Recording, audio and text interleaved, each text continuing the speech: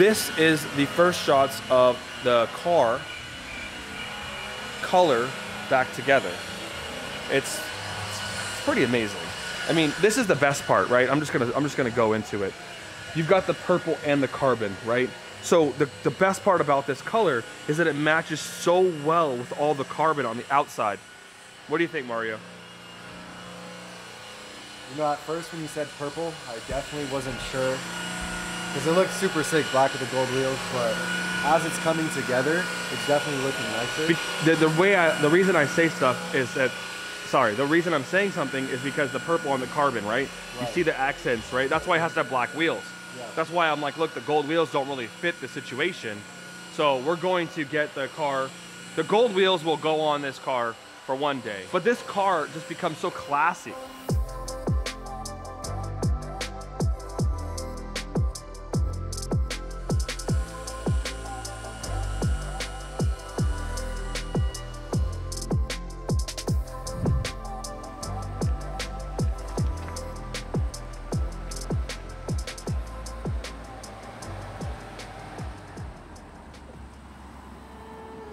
Today's video is brought to you by the Ridge Wallet. It's light, sleek, and it doesn't awkwardly bulge in your pocket. It really cleaned up my pocket situation. And it's the perfect Father's Day gift for fathers, like me, a father. Since the early 90s, we've moved away from those big floppy phones.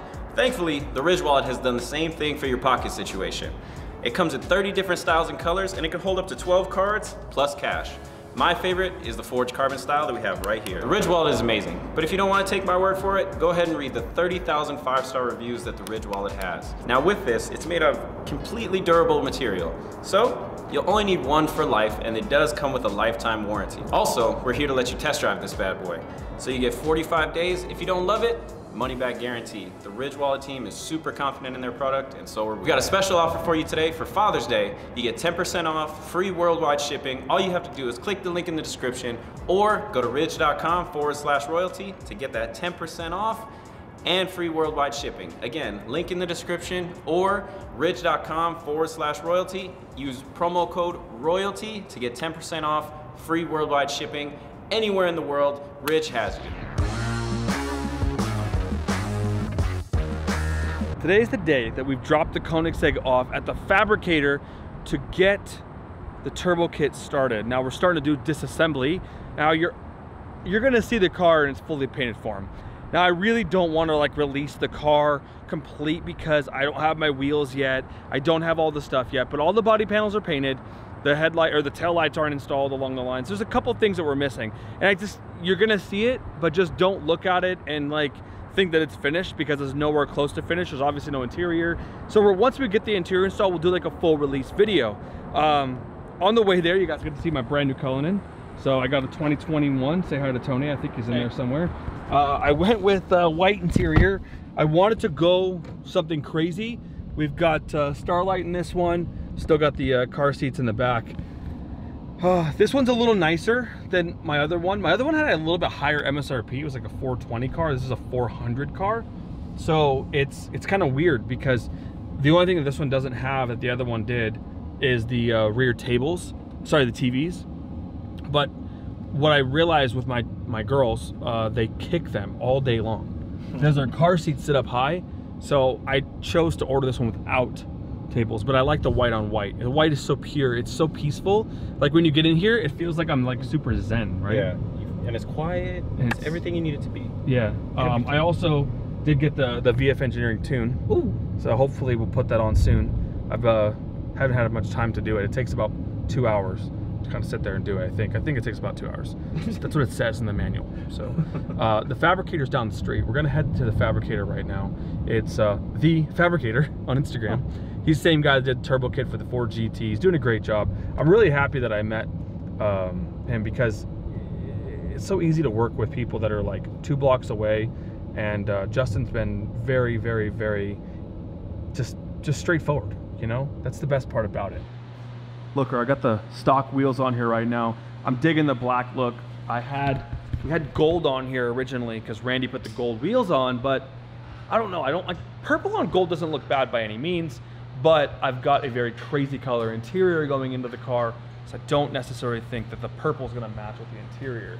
It's kind of like it's a little bit more complicated. I think the black looks good. And actually, look, obviously we're not going to keep the OEM factory wheels on the car, but they do look pretty good. I like this spoke design. I'm probably going to take some of this and basically make an iteration. I'm thinking of a really fancy iteration of the Agera Blade wheel. I really like that wheel. That one, I haven't really seen too many of them have it because they went to the carbon fiber 5-spoke. So back in 2013, if you guys take a look back, there's a really cool looking blade wheel. But let's not get too far into that one here. We've got to remove all of the exhaust pieces, factory Koenigsegg parts, and that's what Justin's doing right now. So here, these are actually really cool. I like this white ceramic coated thing. It looks super sick, but they're not going to work with the turbo application. So our plan is to remove all of this right here today. That includes the Rotrexes, well, unfortunately the air conditioning lines, because that's got to come out. This is a collector, so both Rotrexes shoot into this thing, and that goes up into the intercooler, and then it comes out, goes back in the engine. So all that's going to get taken out. On this side, it's pretty straightforward. Just the header right here, just this piece. That's why I'm starting on this side. It's a little bit easier. Yeah, yeah. At least you get something done today, Warming right? up here, You're like, okay, you know what? I think if we just complete this side, we're going to be good. While we have this whole thing taken apart, I do want to fix some of the fittings on this, because we do have some sweating on these fittings here. And you know, AN fittings, I think they just get old because they look fine. Well, the O-ring style that's on here, they're probably what's seeping out of it. Yeah. So yeah. it's a straight AN. Yeah, we'll just maybe replace the O-wings then. But I just don't like the red. All that just drives me nuts. The red and blue from the old race car days. Now that we have black, let's just keep it with the black. Let's just make it look like it's professional. I'm sure, you know? I can source those, no problem. Yeah. That's interesting. The radium tank. Oh, did you disconnect that from the top? No, it was okay. Like everybody says, like that when I got it. Yeah, nice. Everybody says it. Yeah, I don't know where yeah, it actually goes. It goes on the top. It just probably was not bolted back in, because obviously the factory thing is right there. But yeah, well, I'm happy with the way this is turning out. The color's looking fresh. Everything's looking really good. I dig the purple. Yeah, the purple looks good. I'm sure. It's definitely one of one. It looks like a very modern part. I mean, it's so cool. It's really cool. We could see the front of this car now. So, let's see. I just made the front look better. It just looks better, you know? There's just no little lights, and there's just no squares. It just has more of just an aggressive, better look to it. The purple really, really sets the car off, especially with the black. And obviously the calipers, which look really nice.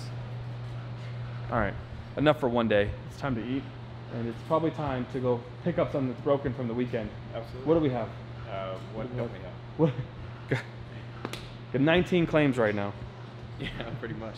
Is there anything we got to go pick up at a hotel somewhere? Well, there's a slingshot. Okay. There's always a slingshot. There's always a slingshot, but no, not as far as cars. No cars this weekend? No cars we have to pick up. All right, got them.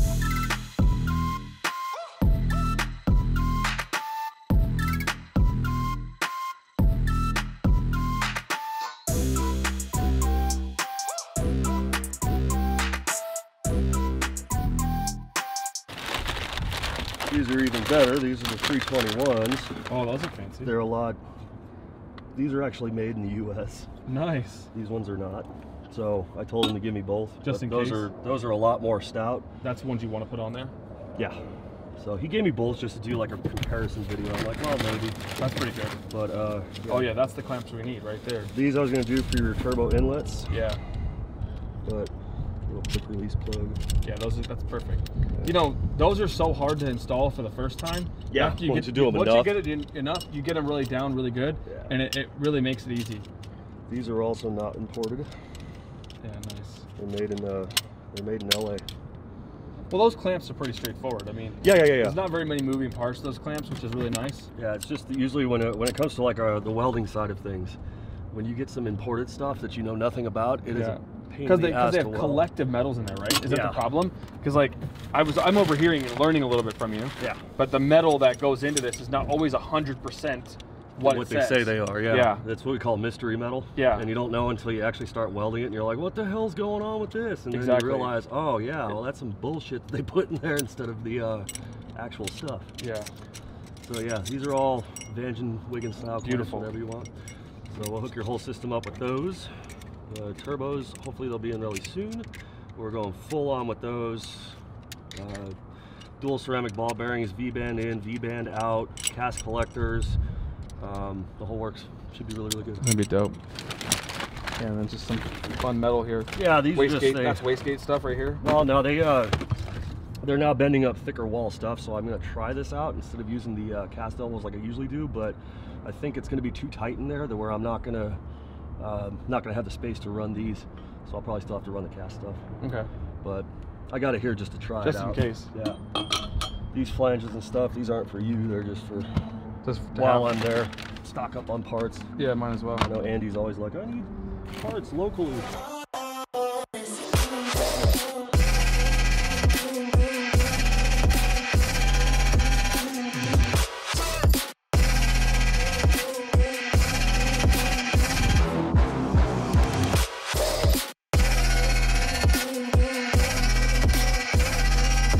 The first problem we've got with the Koenigsegg. So Justin, master fabricator, cannot remove a bolt, huh? Can we edit that part out? Because the majority of my crowd doesn't know that I smoke. Well, I think this particular problem calls for an emergency situation, right? So let's just start with the good news. The good news is we've got all of these things. Look at those, man, brand new. These are brand new, you know that? These must have road tracks? Maybe 100, 110 miles on the car. Oh, I don't know. That's it. I mean, I bought them like, I don't know, last year or something. This is a motorcycle lift, and that comes out. Anyways, this is, Justin, to be honest, this is how this day is going, correct? So, Andy is, wow, look at how much space we have. Yeah, that part's exciting. I got a good idea. I want to cut something. I got some really awesome saws. I want to cut something. I really do. Look at that. I mean, I feel like, so right here we got this stud. So there's a problem because there's a bolt. And maybe a little bit of left side. All right. So you guys can't really see it on this camera, I know. But above that stud directly, there's a bolt slightly stripped. And this cannot move because that stud goes through. And it goes through that thing right there. You see those spacers. So the other ones are already out. This one poses some issues. Because in order to really get there, we gotta take this out and cut that off so we can get that out. But maybe Andy's got some special tools. We can probably take the battery out right behind it to give us some more room. Yeah, I think that's a good idea. That would help. And the batteries are very difficult to replace, so we probably should just replace the batteries while we're here, you know? Because from the dealer, I mean, these are from June 20th of 2019. That is a month before I actually bought this car. How time flies. Like, can you believe that I bought this car in 2019? It's unbelievable. And now it's 2021 already. And we're finally modding it, which is ridiculous. Not that long time period because 2020 didn't exist. Yeah, we paused. Yeah, we skipped 2020, so I really only owned this car for a few months. But yeah, it's pretty wild. Right here, what is your plan? What do you think? You want to take this AC compressor out and get a little bit more room? Can't do it with the bracket boy. Can't get the AC compressor out at all, huh? Nope. Even backwards? No, there's a bolt up top. Yeah. Try to get it out of there, hits the bracket. Dang. Yeah. Dang. So I was Andy, all over that one, but that was the first step. there's a bunch of these that were all stripped out, and then a bunch of the supercharger bolts that were backed out, like rubbing on the backside of one of the tensioners and stuff. I mean, most of them were hand tight, but This is actually really ironic. So one of the major issues with this car is I don't really want, there's really nothing negative, but as you can see right here, if you see there's some issues with the belt, there's a lot of things that go wrong with this dual supercharger system in general. But that's obviously why Koenigsegg decided to switch from this system to the other system, which would be turbochargers, in that time frame. Now, if you guys could pay attention, this is the oil pan, I guess it's a dry sump. Also, it's the engine brace, right? Which is really, really cool. I mean, that's so fucking cool. But I bet you this causes a lot of issues with vibration, and everything is backing out all the time. Because when I owned this car, previous to Randy doing the modifications, Andy and I had tons of issues with this tensioner pulley for the superchargers. There's a tensioner that kept breaking springs, it kept backing bolts out, it kept doing all these problems. So now we're going to solve that problem, and we're going to work on getting this bolt out so I can kind of figure out how I can show you guys what we're going to do to improve all of these little functions. Is there another one? Well, you have the bottom piece, right? Is this? No, it's the stud. Is this connected here though to this? It's the bolt's already out. Oh. It's just this one wants to be a real MFer.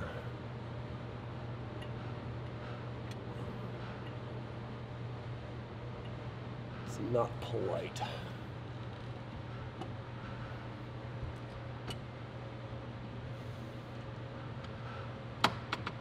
Well, it's getting looser. I wonder if this is like the longest bolt on there too. Jeez. Next time start with the hard ones first. So at least it feels like you're doing something productive, you know? Well, now I know which ones. Next time. How many of these are there in the States? There's 6. 6 of them. Well, 6 manual, so there's a 44 or 46 of these that are with automatics as well. In the States? I don't know. You know, that's really difficult. I should. Oh, there it goes. There's their bolt. Yep. We are never putting that bolt back in. Another spacer. Very happy to make that happen. Oh yeah. Oh yeah. It just feels good seeing all of that. Man, those studs, dude. What a crazy. That's just a crazy design. This is ridiculous. It's not designed for you to remove this piece while the car is together. I'm sure.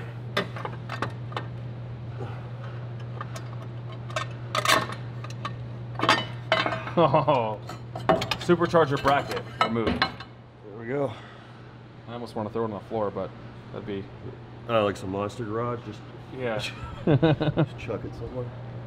Now we can replace our battery. All right, guys, if you know it's me, you know what time it is. It's giveaway time. You guys did an amazing job on the last video, and we want to thank you for giving us all those amazing likes. So we got some amazing things to give away today. One of those being merch, one of those being a Ferrari car cover. One of our first winners is Ryan Olson. Ryan Olson, you're gonna make sure you DM us on Instagram. Make sure you show us proof that you did like the video. We see that you wrote us a nice comment, so that's always great. Our next winner for a piece of merch is JT, J-A-Y-T. Don't know how to say it, but either way, you won some free merch as well. DM us on Instagram, proof that you liked the video, and it'll be yours. Last but not least, MJD, give it to me. Ugh. We got this beautiful Ferrari car cover. You guys said you wanted some of this stuff, so we got you. MJD, go ahead and DM us on Instagram. Make sure you show us proof that you did like the video, and you'll be good to go. Now, for the next giveaway, we're gonna shoot for 15,000 likes. We're gonna give away a free rental, we're gonna give away some merch, and we're gonna also give away some gift cards. Just in case you guys want to splurge on yourself, we're gonna give you guys some gift cards. So 15,000 likes on the next video. Make sure you like, subscribe, and keep on commenting, guys. Get us to the top of the recommended list. Like, subscribe, keep following.